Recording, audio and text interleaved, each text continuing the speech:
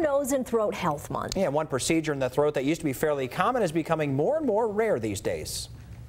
Have you ever wondered what tonsils do? Tonsils are lymphatic organs, and really historically they're placed strategically in the back of our throats. It acts as a filter for pathogens that might enter our body through the mouth and nose. Tonsils are rarely brought up unless you're talking about the removal. When we talk about a tonsillectomy, we're really talking about removal in the younger kids of the tonsils and the adenoid tissue in the back of the nose. Dr. Andrew Heaford says although our country's population continues to climb, the number of tonsillectomies performed is going down. In the past, we used to do about 1 million procedures a year. Nowadays, we think we're a little more restrictive in terms of performing around 536,000 per year in the U.S. Routinely. Besides the initial 24 hours after surgery, the highest risk of bleeding is days 5 through 14 post-surgery. There's definitely risks involved. There's 5 blood vessels into each tonsil, and so we think about post-operative bleeding.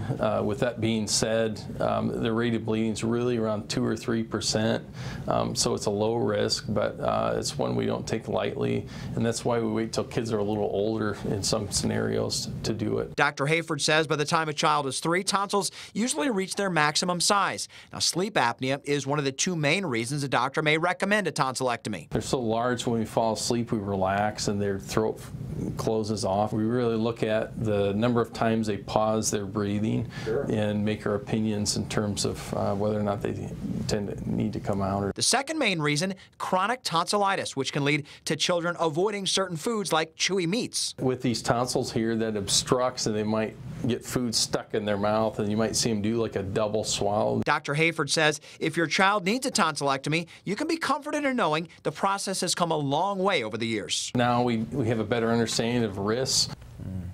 Well, you can eat ice cream after that surgery. You can eat ice cream. Popular. That's what I heard. I still have my tonsils, though. Too. Yeah. One man in Missouri takes the trip of a lifetime, and it was the very answer to his final wish.